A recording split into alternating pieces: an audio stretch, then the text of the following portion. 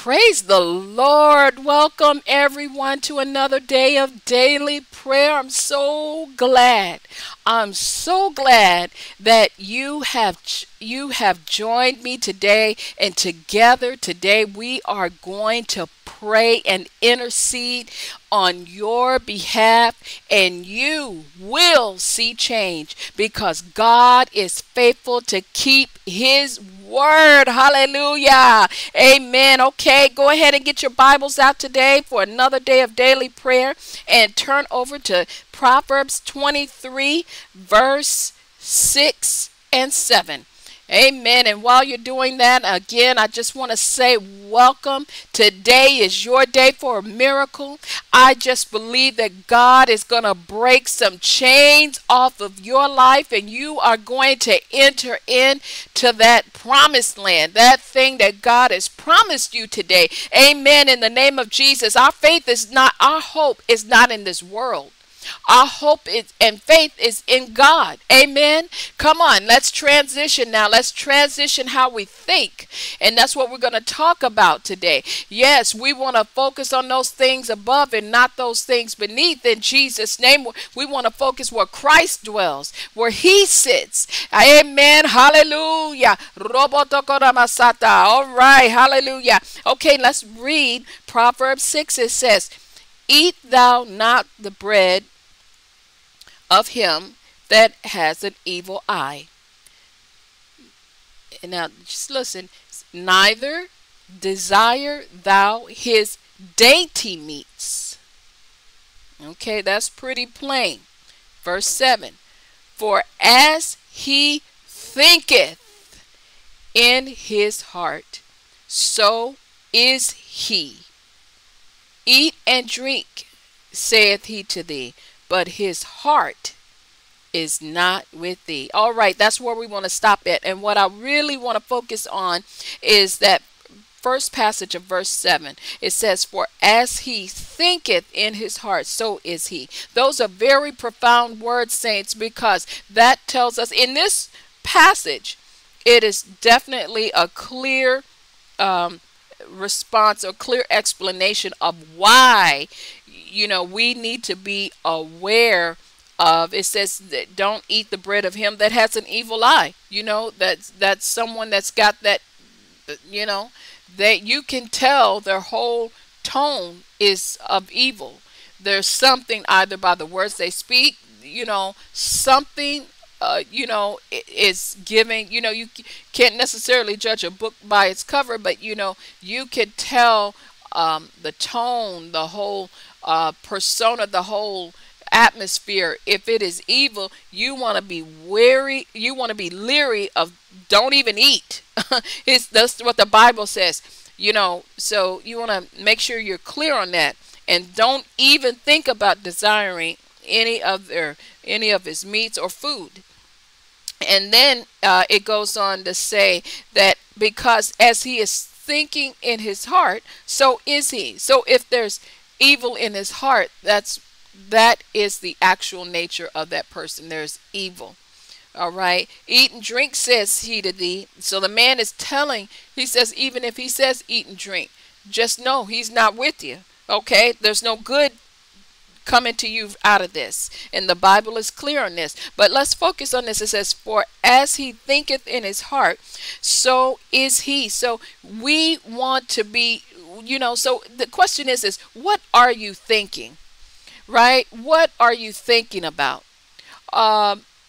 Because what you think can actually has a lot of power, right? So you want to be aware of what you're thinking. Are you thinking fear thoughts all day long? Are you thinking, oh, that person hates me all day long? Are you judging somebody else by their weight, are you just examine the thoughts that are going on? That's what I'm saying.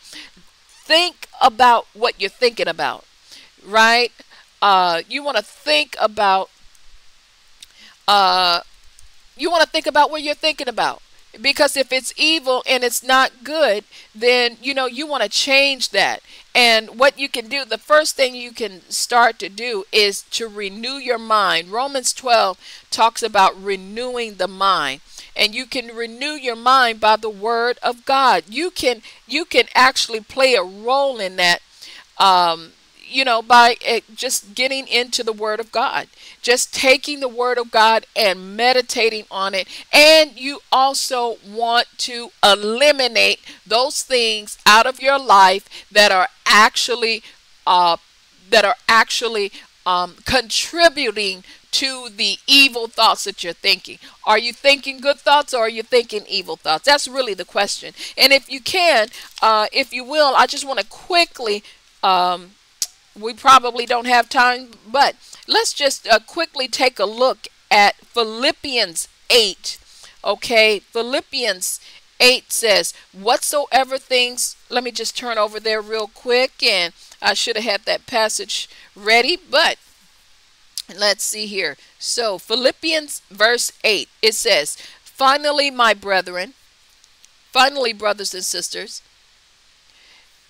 whatever is true, whatever is noble, whatever is right, whatever is pure, whatever is lovely, whatever is admirable, if anything is excellent or praiseworthy, think about such things. Okay, so the Bible gives us examples of what to think about. What do we think about?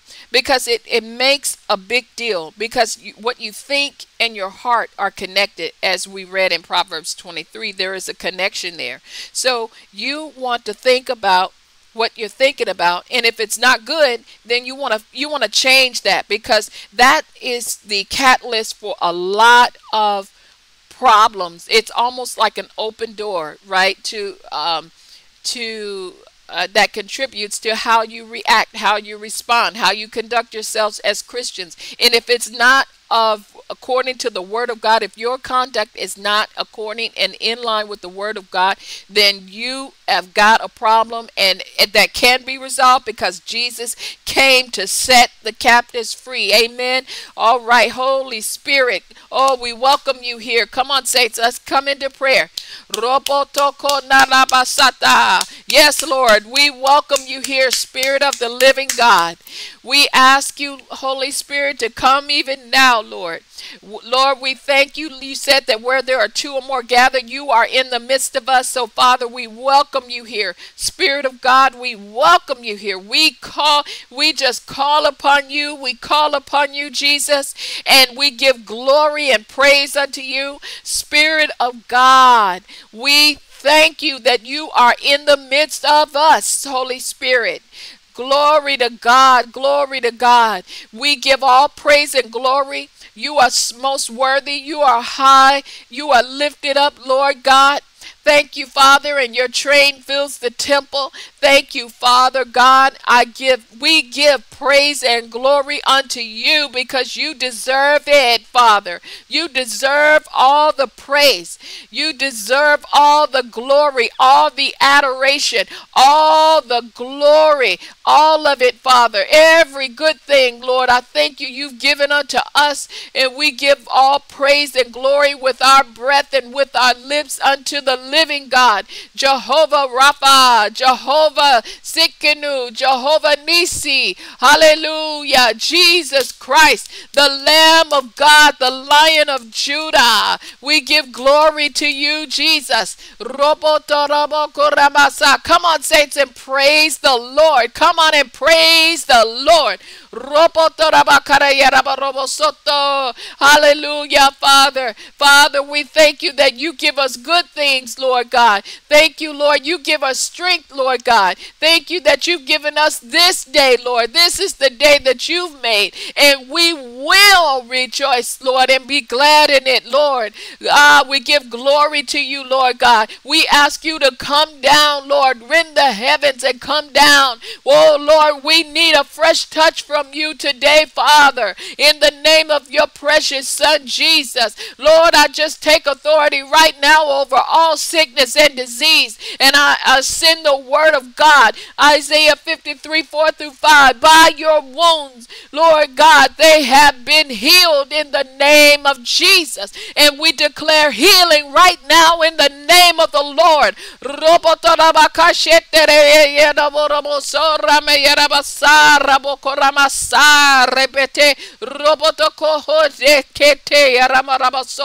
Come on, saints. Come on and agree. Come on and praise the Lord. Come on and agree with us in prayer. Holy Spirit, touch your people today, Lord. Touch your people, Spirit of God. Touch your people, Holy Spirit.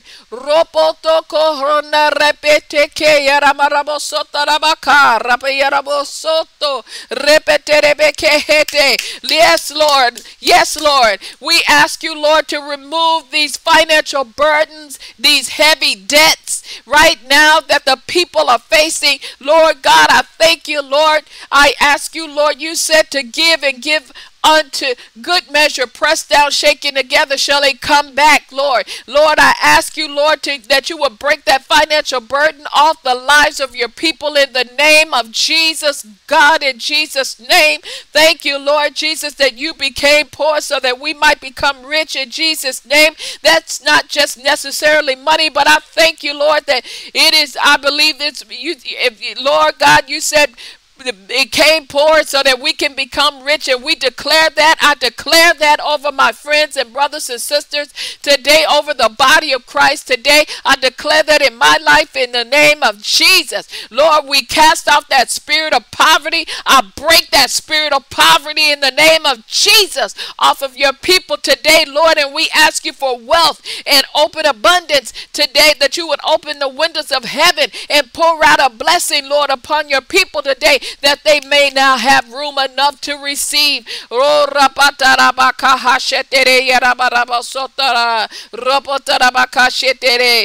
I plead and decree the blood of Jesus over each and every person under the sound of my voice, over their families, over their children as they go to school, Lord. I bless the schools today, Lord. I ask you, Lord, that you would bless those schools, Lord, in the name of Jesus, and that we arrest all demonic activity near where their children are in Jesus' name. I decree blessings over their children. I ask that you would give them the mind to learn their lessons today, Lord, in the name of Jesus. Lord, let your angels of protection go with them and be around them in the name of Jesus. Lord, I thank you today. Hallelujah. Hallelujah. Oh,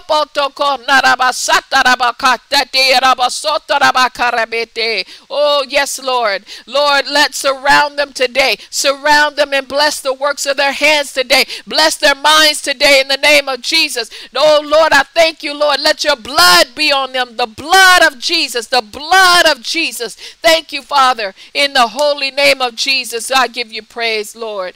Amen and amen. All right, my brothers and sisters. I'm so glad. I'm so glad that you are here with us today. Hallelujah. The presence of God is here in such a strong and mighty way. I pray his presence will fill your house, fill your car, fill wherever you are. In the name of Jesus, may the yokes and chains that have come to bind you be broken. We decree that in the name of the Lord Jesus Christ. Hallelujah. All right, now, if you do not know the Lord Jesus Christ as your Lord and Savior, today is your day. Hallelujah. The greatest miracle of all that ever happened was that God came down and through his son Jesus, and he purchased and redeemed you.